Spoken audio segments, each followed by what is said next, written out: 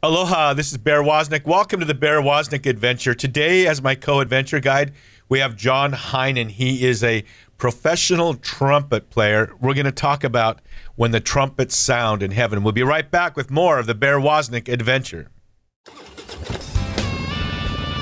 Welcome to the Bear Woznick Adventure. Kickstart that engine and roll thunder with the pack. Explore the grittiness of manly spirituality. Gain traction in the virtues. Soup up your spiritual engine by turning adversity into adventure. Now here's Bear Woznick. Let's ride.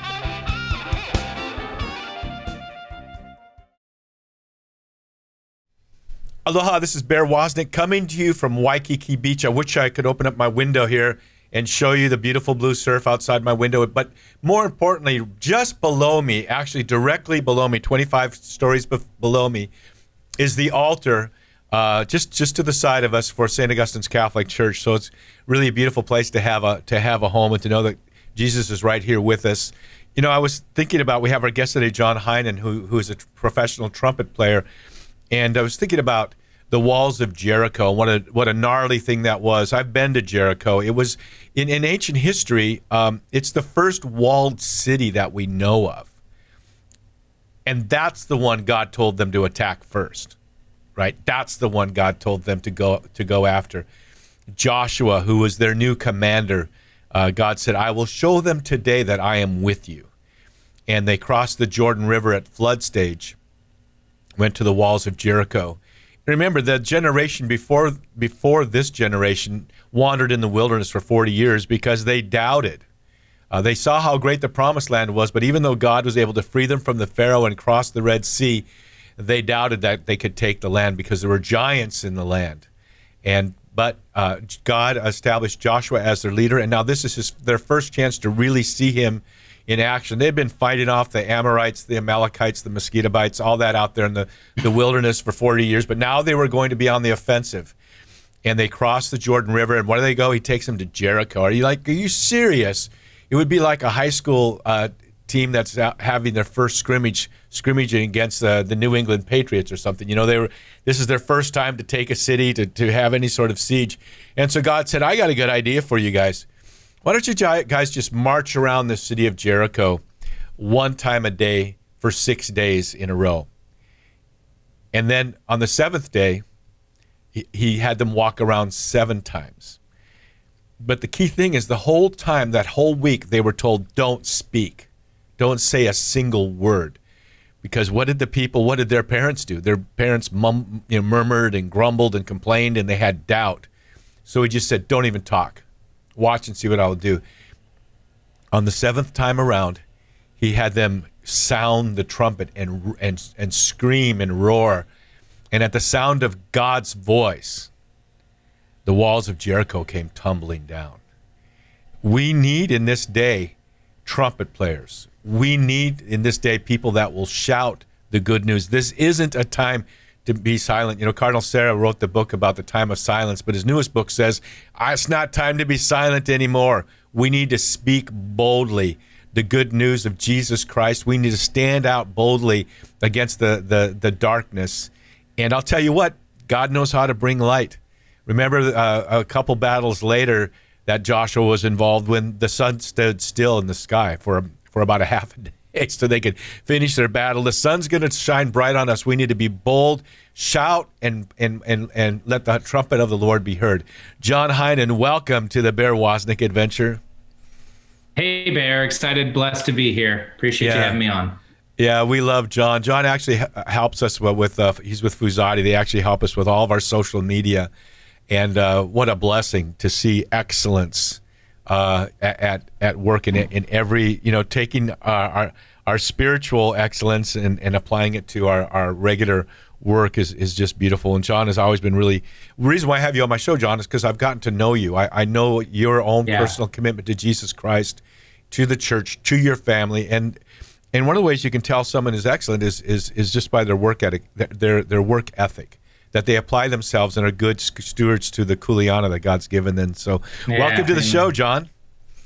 Hey, excited to be here. So you were bringing up the walls of Jericho, and there's like a modern Jericho that here in Houston we pray for the end of. And obviously that's not to jump this dark real quick, but Planned Parenthood, right? We have the largest Planned Parenthood facility here in Houston. And every year I've been blessed we do a Jericho march around the Planned Parenthood, and hundreds of youth come out every year. We have a procession of the crucifix, a huge crucifix, procession of Our Lady of Fatima, and I hold my trumpet. And basically every time around, I blow like a horn sound, or so you go. How long does it take to make one circuit around that building? It's huge. Good question. I think, so it's huge. Can't you see it from the freeway? I'm trying to remember. Yeah, right off of 45. Yep, it's heading south on 45. It's right on the right. It's a little Satan's Palace, and it takes a while actually. I mean, I would say. I stand there for a good 10 to 15 minutes in between playing, and then they just pray the rosary, and then they do some worship music, and then they pray the rosary, and just, every time around they pause and I play a fanfare and then go back at the rosary procession. So it's real beautiful, and it's a great thing to be involved in here. It's spiritual warfare, and we're calling on the angels to fight that fight for us and with us, but that's just it's just really stark to ride that. We rode our motorcycles by there. We went to the Catholic Charismatic. Yeah, we went to the Catholic Charismatic Center in Houston with Father Mark Goring, and I don't know if people saw episode 2 or 3. We marched down to where there were 5 brothels, and that church does that every month, and we marched with them. So here are these big bikers, right, walking with these people, and we got down to these brothels. And we said a decade of the rosary in front of each of these 5 brothels. And it was pretty gnarly. I know at one point one of the main guys, one of the pimps, kind of showed up, and then he called in an enforcer. And I was concerned for the safety of Father Mark's people. But I think they were kind of alarmed too, because they saw these bikers. Bikers kind of have this bad reputation. But it was interesting because as we continued our walk, it ended. And the road that they're on, the cross street, is Roe, R-O-E. Isn't that interesting? Yeah. But at one point, one woman kind of stuck her head out the door and waved, and then was pulled back in. But I know now that I think 2 or 3 of those brothels have shut down. So wow, praise God. Yeah. So the prayer is the only way that's going to end. That's right. No, I completely agree. And that charismatic, you were right there. The Charismatic Catholic Center is exactly where we meet. And then everyone marches over. It's a good, 25, 30-minute walk to the Planned Parenthood Center from there. And then we start the procession. So, yeah, you were in the heart of it right there. I admire all of those who have a discipline of going and praying in front of those abortion centers. Amen. Where they're killing babies. And now they're killing babies as they exit the womb. I know.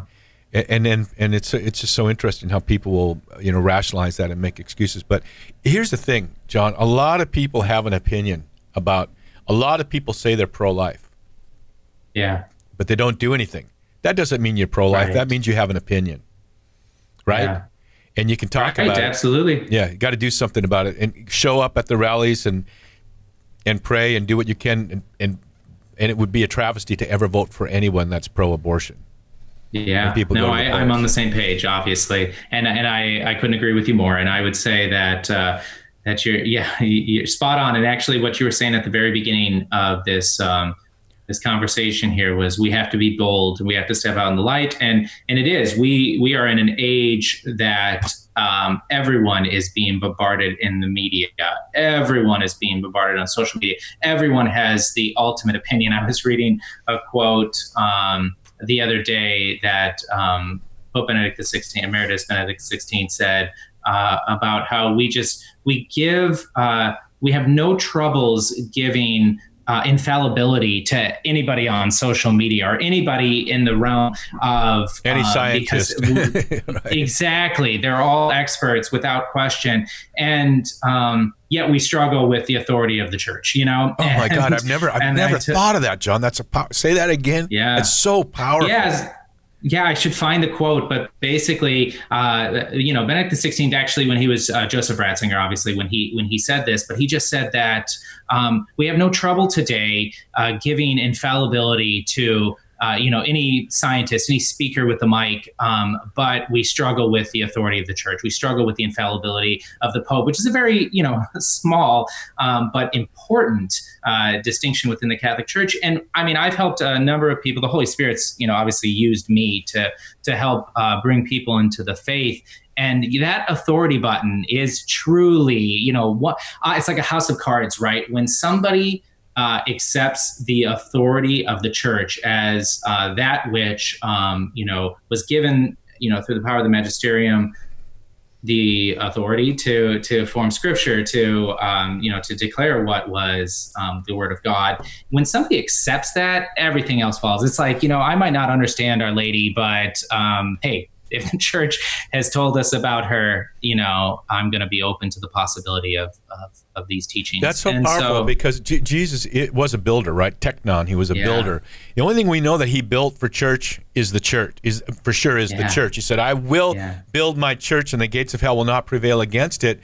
But the great builder knows how to build his church, and there needs to be an authority structure. And I think so many people, that's their stumbling block about coming to the church, but it actually becomes the doorway because they begin to see, well, this pastor said this, and this radio show said that, and it's my opinion that it's this, and this my friend's opinion is that, and then it gets down to, well, who is the arbiter of what Scripture means or what the doctrine and moral teaching is. And they realize they need a church teaching authority. We're talking with John Heinan. He's a professional trumpet player, father, and we're going to come back to him, talk a little bit more about his personal faith journey. This is the Bear Woznick Adventure. Hey, man, I don't want you to miss out on your free stuff at deepadventure.com. Go there and subscribe to our weekly email newsletter. You get free video content, including the Bear Woznick radio show, video version on YouTube before it even airs on EWTN. And you can follow us on all of our social media. Go to deepadventure.com and subscribe. Get your free stuff. And if you're watching on YouTube, don't forget to press the subscribe button and ring that little bell. Don't miss out. Mahalo for your kokua in supporting us. Deep Adventure Ministries is grateful to you, our listeners, for supporting the Bear Woznick Adventure radio show at deepadventure.com. We would not be able to bring you our radio show with its uniquely powerful and gritty outreach without your help. You can become part of our pack. You can support our ministry by going to patreon.com/Bear Woznick, or by just going to deepadventure.com and clicking on the Patreon link and become a part of our outreach. That's deepadventure.com. Once again, mahalo for your kokua. This is a warning. The Bear Woznick Adventure is dangerous. The radical change Bear challenges you to is not for wimps. Change this station now to a soft rock station before it's too late. You've been warned. Now, here is Bear Woznick.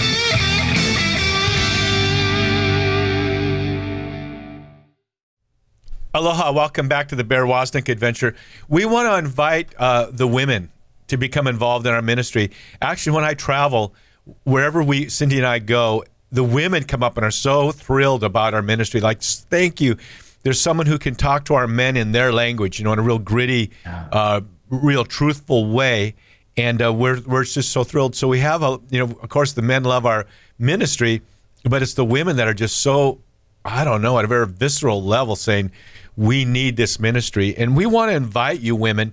You don't have to be on the sidelines. You can come and be part of our ministry. You can go to our website, deepadventure.com. If you subscribe to our newsletter, you get a free audio book, Deep Adventure, The Way of Heroic Virtue.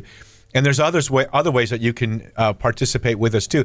Get our newsletter, share it with your brothers, share it with your husband, your sons. And also, you can encourage them to join Bear's Man Cave. It's the coolest thing. It's a private Facebook group, so you can't join by going to Facebook. But when you can sponsor one of your men into the man cave, and there you're going to find a bunch of misfit, men who are all kind of struggling with the same thing on a path to becoming a warrior for God and on a path for personal holiness. And I think of us as the cave of Adullam, where King David's, had to hide out from King Saul.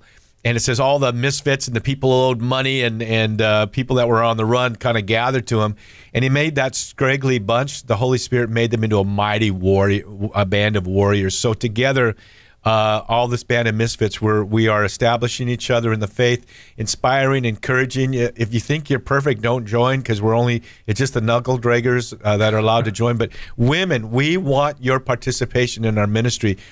You are our biggest fans, but we want you to know you can be a part of it by getting the newsletter, getting the men into the man cave, and becoming a bigger part of what we do. We're talking with John Heinan. John is actually with a company called Fuzati.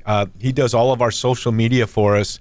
But the reason I have him on my show is because over the time that I've gotten to know him, I've actually seen him go through some personal, real challenges, and have seen that he is a man of faith. And so we're going to dig a little bit deeper. Can we backtrack now? We know you're a professional trumpet player. You've played at the Olympics. You've traveled around the world playing the trumpet, but you also are a trumpet for the Lord.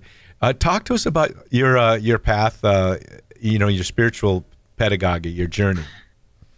Yeah, absolutely. Happy to. And so my spiritual faith has grown, but I mean, I was always cradle Catholic. So I grew up always cradle Catholic. Sorry, still? I was a heathen. You're getting kind of big. You're getting too big to be in a cradle, John.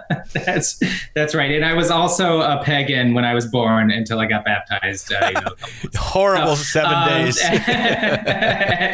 And so anyway, since I've been baptized a Catholic, and my parents did a great job, bringing me to church school and Sunday Mass on Sundays. And so I was very blessed with that, but I really didn't start jumping into my faith until college, right? I think that's very common for a lot of people. When I was in college, it was to win arguments, right? And so I got into apologetics because I just wanted to beat people. That people were questioning me. I went to TCU, right? I know it's not Baylor. It's better than Baylor. So wait. Let's just stop the broadcast right there. Hey, Josh, we should just end it right here because TCU and Baylor, arch enemies, huh?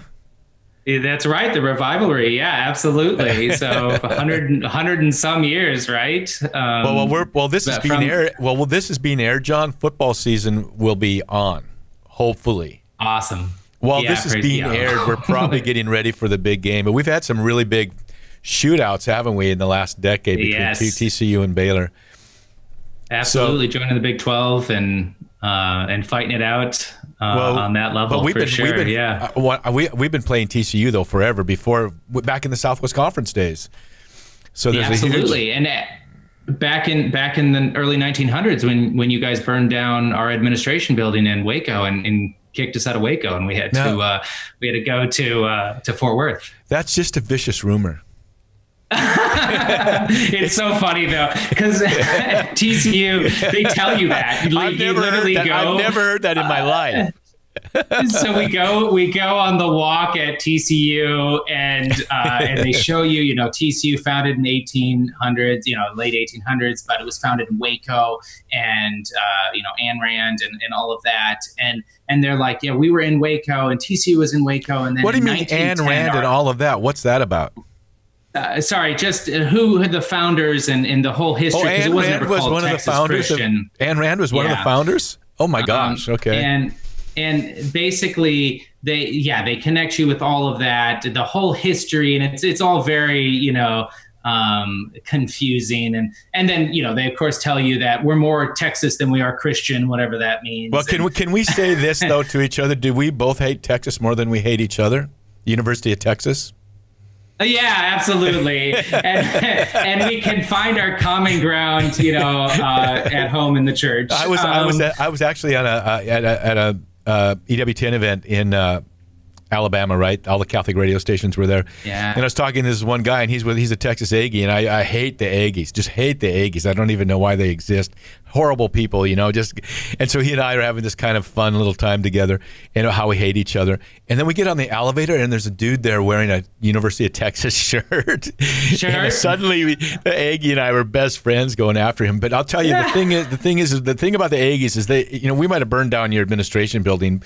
But what could be worse? When I was going to college, the Aggies kidnapped Bevo, their big longhorn. Yeah. And they invited the trustees and the administration to a big barbecue, and they fed them Bevo. They fed them their mascot. Oh my goodness, I hadn't heard that. Oh yeah. So that's for those of you who are big SEC fans, you haven't seen anything till you come to the Southwest Conference in the Big 12. Okay, so anyway, we diverge. We've made up. We have a common ground in the faith. Okay. That's right. And by the way, in the faith, right? Because TCU was not friendly to Catholics. There was a good Catholic community center for sure, but I was being attacked for my faith right and left. And in my pride, I definitely wasn't looking to convert people. I was just looking to win arguments. And so I fell in love with apologetics. But that's really good, John. That's good, though. Yeah. I mean, it's like the early heresies attacked the early church, and we had to strengthen our understanding of our faith. So that's right. It drove you deeper. It sure did, without a doubt. And I mean, flash forward, and I've got daily rosary. You know, I mean, consecrated to Our Lady. You know, through show it your ring. I was seeing your ring.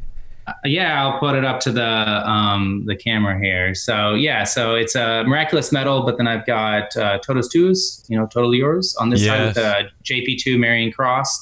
And then on this side, I've got the Sacred Heart of Jesus. Praise God. I had it made in such a way that it's kind of hard to see, but you can see that I can see the backside of the miraculous medal on my ring as well. So you had that made. You had that custom made. That's cool. I did. I had that custom made. So yeah, I had a miraculous medal custom made. So from not really understanding my faith, going to mass on Sundays out of obligation, to being challenged in college.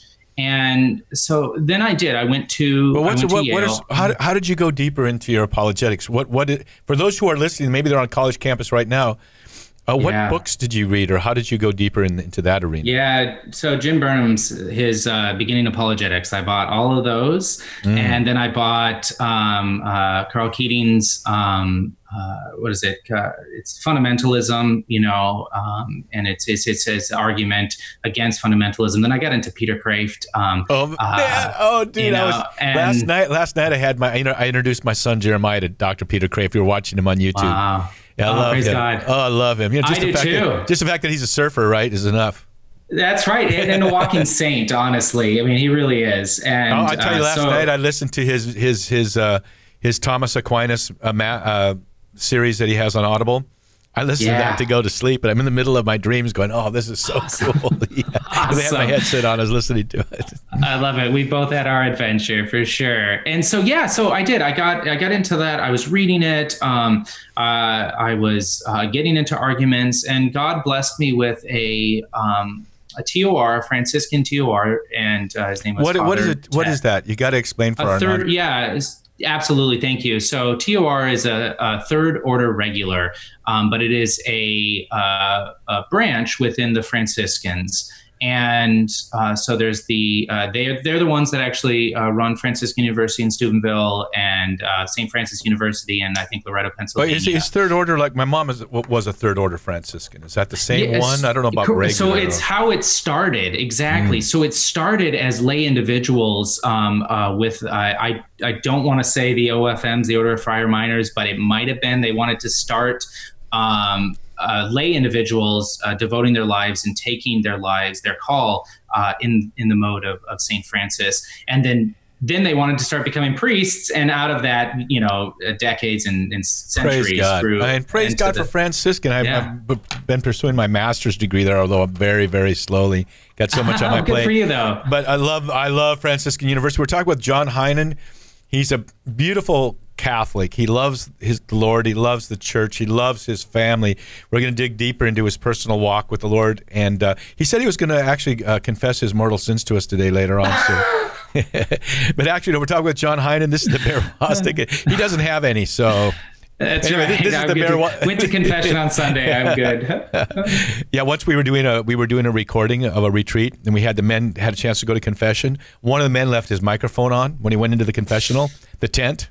And when he came out, we told him we had it all recorded, and he blasphemed right there. Even though we hadn't recorded, he had to go back and go to confession. Okay, this is the Bear Woznick Adventure. We'll be right back.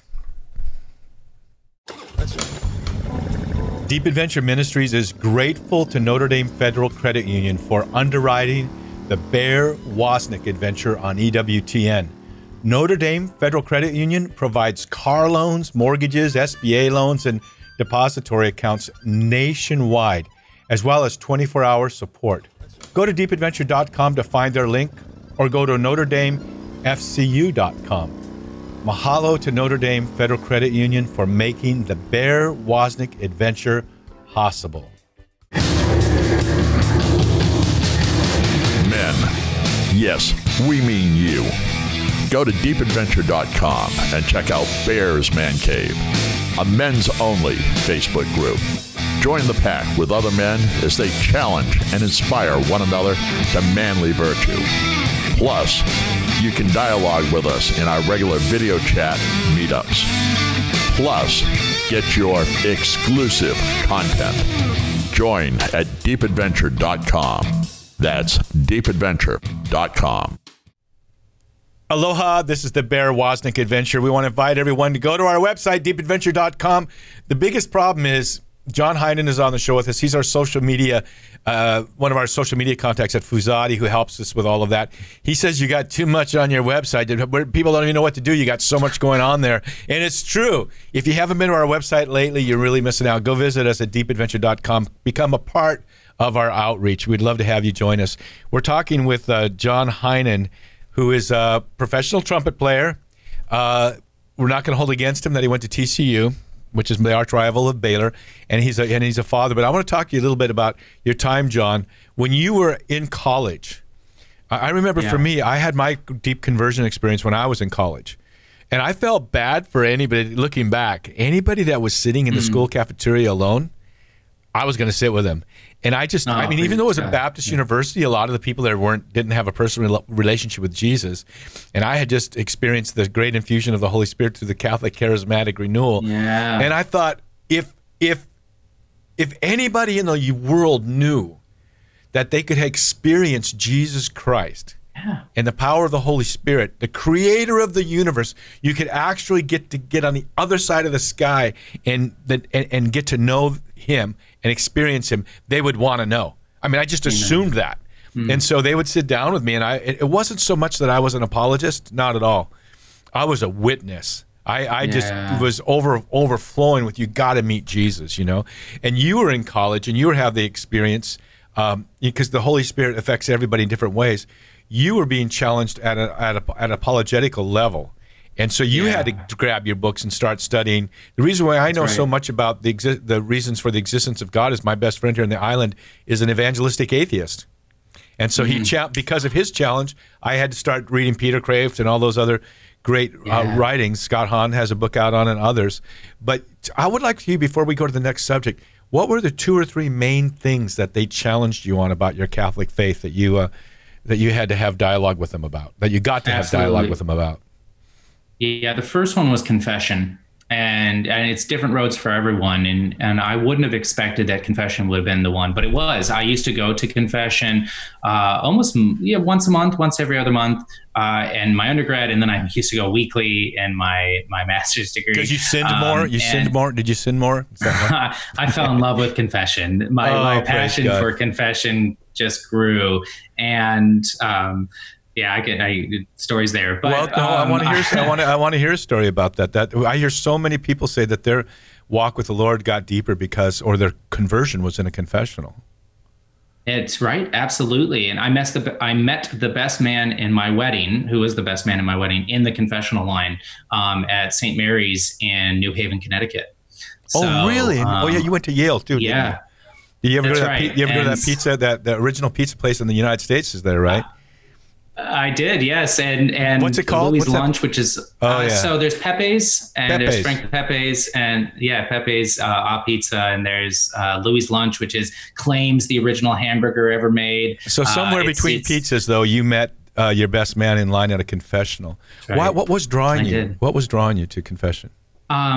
Yeah, so I was always drawn to confession because of the psychological release, the joy that I experienced within going to confession. And I had grown. I mean, it wasn't like this in my youth, in my undergrad. And when I was at Masters, I was living by myself. I had a great experience at Yale, but it is secular through and through. Atheism, rampant, and militistic, military. You know what I'm saying? Militant.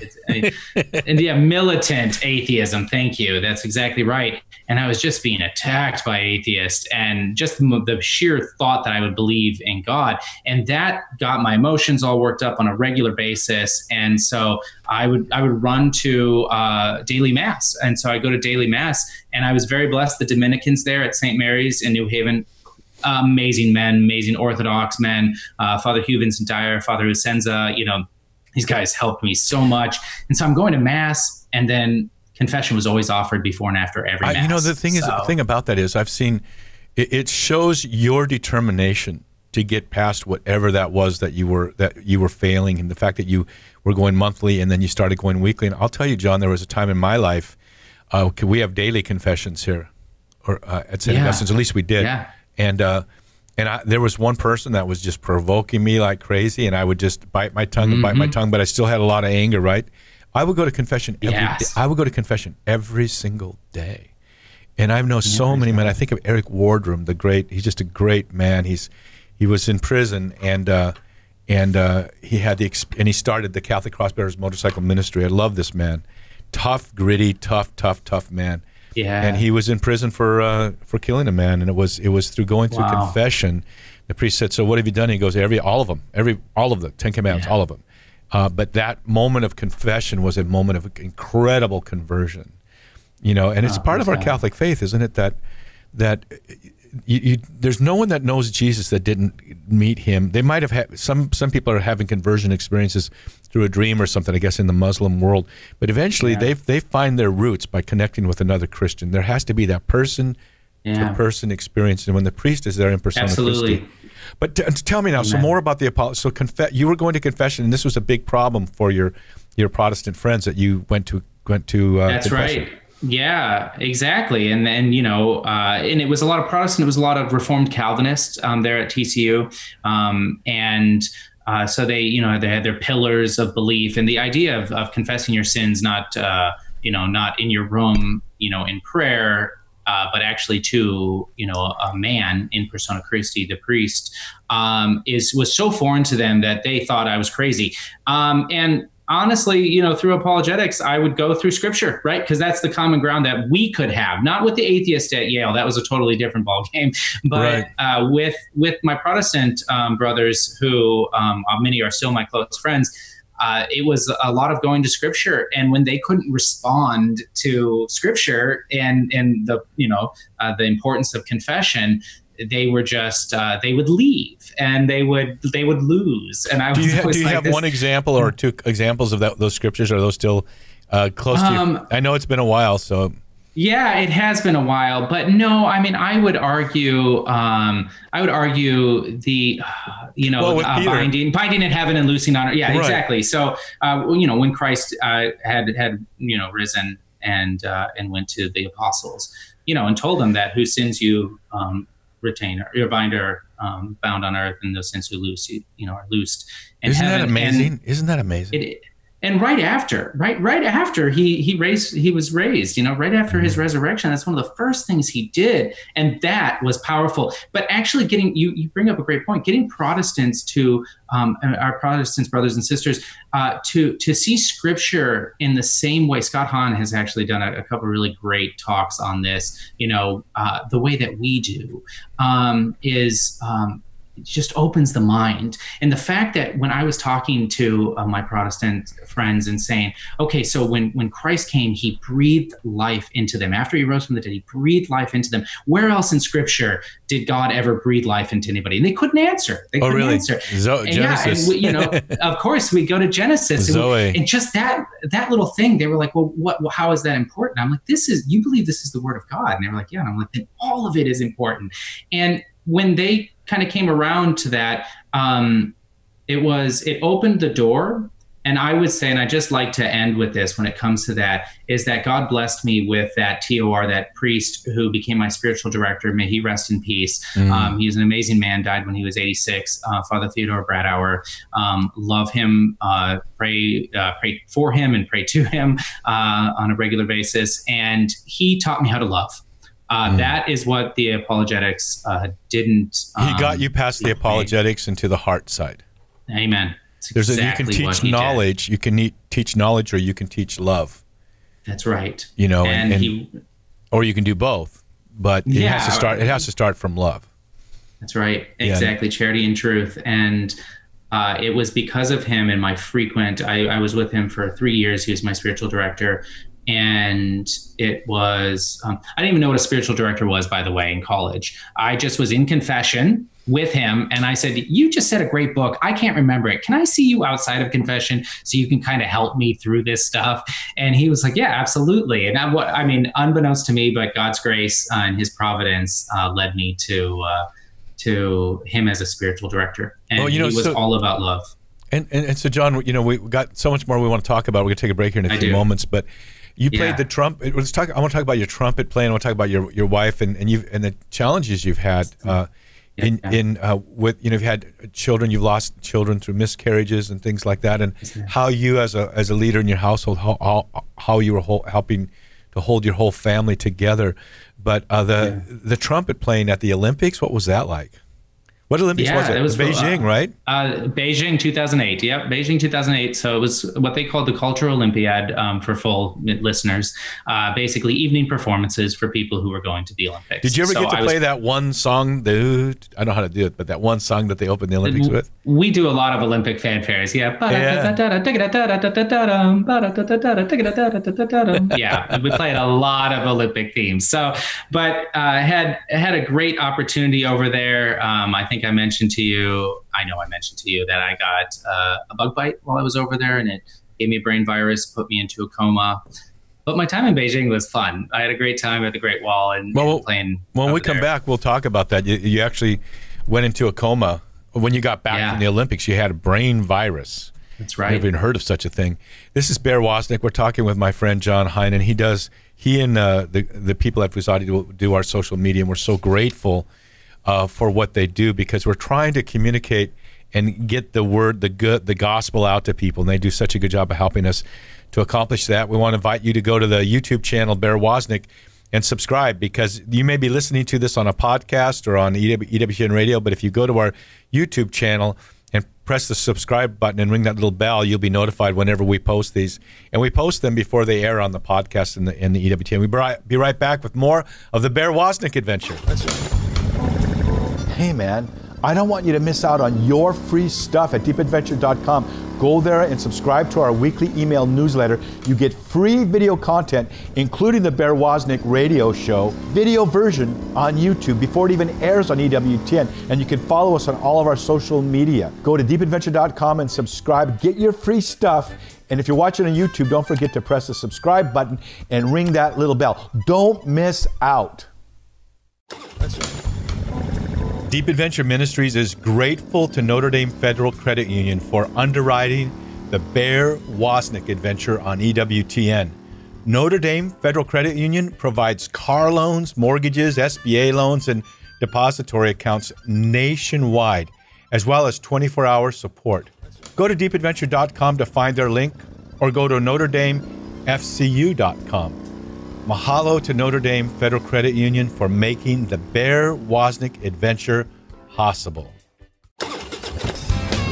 Mahalo for your kokua in supporting us.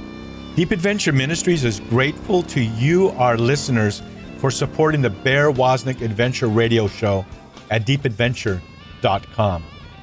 We would not be able to bring you our radio show with its uniquely powerful and gritty outreach without your help. You can become part of our pack. You can support our ministry by going to patreon.com/Bear Woznick, or by just going to deepadventure.com and clicking on the Patreon link and become a part of our outreach. That's deepadventure.com. Once again, mahalo for your kokua. This is a warning. The Bear Woznick adventure is dangerous. The radical change Bear challenges you to is not for wimps. Change this station now to a soft rock station before it's too late. You've been warned. Now, here is Bear Woznick.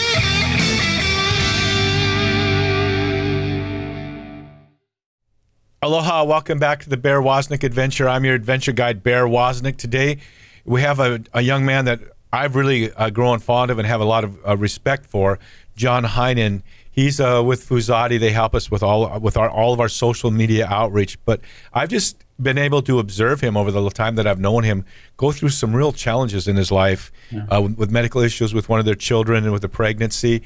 And I've begun to realize this is just really a man of faith. So I tell people we have the best show in the universe because we have the best guests. So we're glad to have you with us, John. Aloha. Yeah, glad to be here. So excited. So tell us a little bit. Then you came back from the Beijing Olympics, and when did you begin to feel ill? Yeah, so it was about, it takes 10 days or so for what's called a encephalitis or brain virus to affect your brain. And so I was back in the States, praise God, for about a week and a half. And then I started just getting common cold sickness and feelings, and went to the doctor's office a few times, and they just kept on saying, "Oh, you're fine. Just take vitamin C, get plenty of rest." And I lived in a 1-bedroom studio apartment. And when Friday I went into a coma, and it was Monday. Well, who found you? Yeah, it was actually the security guard at the Catholic Community Center, who was not Catholic, but became a close friend of mine. The security guard, it's a longer story, but basically he was connected by my parents who couldn't get a hold of me. And so he went and had the landlord open the door and found me on the couch, apparently out. And wow. He brought me to the hospital, and it was, praise God. You were in a coma when he brought you to the hospital? Yeah, 2.5 days. And I was living by myself, and my parents were just checking on me, and they knew I was feeling sick and everything. So they were checking on me, praise God. And so I was out for, over 2.5 days, and then went into the hospital. The only person in the Western world with my documented case of this brain virus, they have no documentation in the Western world of the encephalitis that I had, which gave me lesions and blood clusters on the front left lobe of my brain. Bear, guys, I was like, man, chicks dig scars. And I'm like, I need to get like a picture of my brain, because I've got all these lesions and blood clusters on the front left lobe of my brain. I don't think that's what they're looking for. And fortunately, I didn't have that, or else maybe I wouldn't be married. So, so that was a brief experience. The doctors there fed me basically intravenously and gave me tons of antibiotics. And I'm sorry, I'm thinking it makes you feel vulnerable, right? Because you're a young man and you're like, I'm strong and vibrant, and all of a sudden you realize, wait a minute, I've been taking all this for granted. That's right. Yeah, hospital for 12 days. I mean, it was shocking. I was again very blessed with the people around me, and I was living in New Haven, and my family's in Texas. So I woke up Tuesday morning. I won't ever forget. I woke up Tuesday morning in the neuro ICU there at Yale New Haven Hospital, and my parents were wearing masks in front of me. And you're like, dude, what's going on? You didn't know if you had woken up yet. It's like, this is a bad dream. That's right. I was shocked. So, but God led me through that too, and my prayer life and my spiritual life was real strong, or at least growing in that. Well, strength. I find I got to tell you, I just went through prostate cancer radiation. You're one of the few people that know that. I found myself beginning to talk about it more publicly now, but I went from being this really powerful, strong guy to like like my poor wife, what I put her through, going through the radiation. But I want to tell you, when I went through that season, my prayer life really suffered. Yeah. And I really had to, I mean, I had only maybe 10 people knew that I was going through that. Yeah. But I relied on their prayer. It was their prayers during that season, because I could just, I mean, I wanted to say I'm suffering for you, Jesus, and I kind of did, but it was other people's prayers that carried me through. But now tell us this, and I want to thank the Lord for healing me. I'm in Hawaii. I'm in my 4th month of recovery now, and praise God. I'm battling to get back into physical shape. Yeah, right. I'm adding a lot of weight because I lost so much muscle. So I'm getting my muscle back. For sure. But I wanted to ask you, and we are running out of time. We've got about 8 minutes left. Your wife and your children, and I know you've had some miscarriages. I've experienced that. And I love how when you share how many children you have, how is it that you share that? I always say I have 9 kids. I have 5 with me and 4 already entrusted to the infinite love and mercy of God. And so, so you have 9 children. It's so beautiful to say it there. I have 6 children, two that are in heaven. Yeah, because of the miscarriage. Absolutely. And it was, and you brought up the father unit, and, you know, we live in a fatherless society, and where, you know, and Satan is attacking the fathers so much. And I love talking about this because, you know, I've got good friends like Devin Shaw, you know, you've met him, with his, father ministry and everything, St. Joseph, Fathers of St. Joseph. And he's, you know, we've had great conversations together about this and how Satan's attacking, the father, you know, is it because he can break down the family unit. And to what you're saying, though, with all the miscarriages I had, it was hard. It was really hard. And to the point where, on the 4th child that we lost, I was growing real numb. Had you had a child, come full term yet, be born? So we had 2 miscarriages. And then we had Gemma, who's with us, who's my first born daughter. And she is with us, Gemma Catherine Heinen. And then we had 2 more miscarriages. And, you know, it was kind of, they're all miracles, but it was amazing to have Gemma. But then every time we got pregnant, we were super excited. And then when we lost them, I got numb. It was...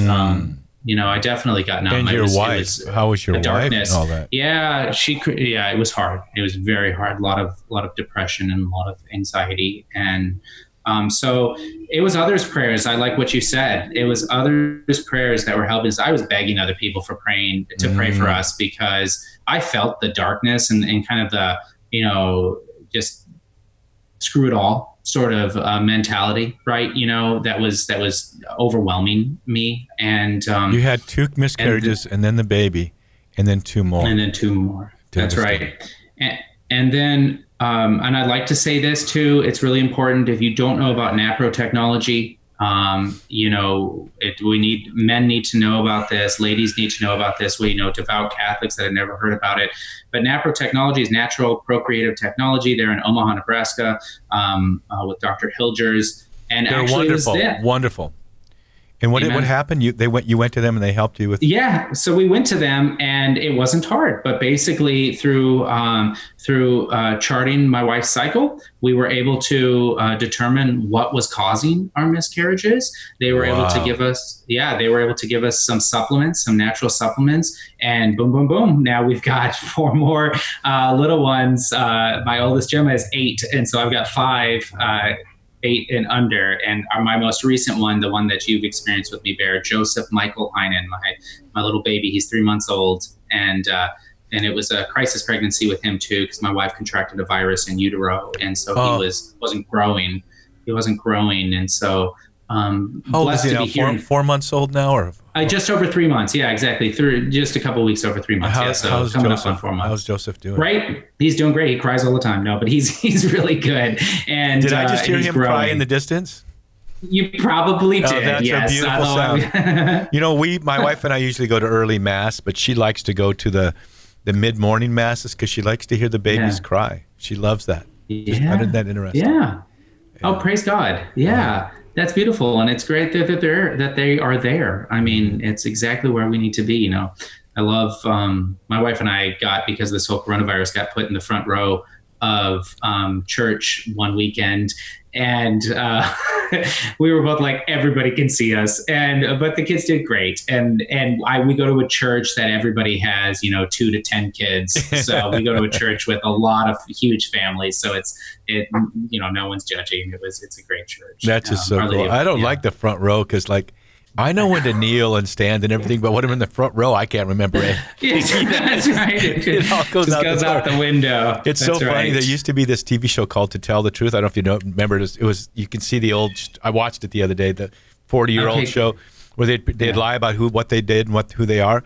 And then they'd say, okay, will the real so-and-so please stand up? And you see them kind of stand and then sit and then stand and then kind of get up. That's the Catholic Church a lot of times. Exactly. Because here in Hawaii, we don't stand at the same time as we do on the mainland. It changes. There's a slight change. So you'll see people kind of getting up and halfway down, and they're kind of like they're doing their CrossFit training right there at Mass. We've been talking with John Heinan. He's someone that I've really grown to respect. He's one of the main people at Fusati that helps us with our social media outreach. So if you're finding us on Facebook, or if you're finding us with our emails, that's John is behind all that. But I have him on my show because I've really grown to admire him. And so thank you for being our guest, John, on the Deep Adventure, Bear Woznick Adventure. Thanks for having me, Bear. Thanks for all that you're doing. You're a blessing to the church and to men's ministry and our ministry to men. And I'm so thankful for our friendship. So we want to give a shout out to everybody. Please pray for us. Please pray for us that God's will would be done and that our personal relationship with Jesus would go deeper so that we can really hear his voice and do his will. Thanks to everybody. Till next time, go to our website, deepadventure.com, and subscribe to our newsletter because we got a new present for you. If you subscribe, you get the free audio book, Deep Adventure, The Way of Heroic Virtue, my latest book. But until next week, may the breath of the Holy Spirit aloha you. Aloha. Aloha. That's right. Hey, man, I don't want you to miss out on your free stuff at deepadventure.com. Go there and subscribe to our weekly email newsletter. You get free video content, including the Bear Woznick radio show, video version on YouTube before it even airs on EWTN. And you can follow us on all of our social media. Go to deepadventure.com and subscribe. Get your free stuff. And if you're watching on YouTube, don't forget to press the subscribe button and ring that little bell. Don't miss out.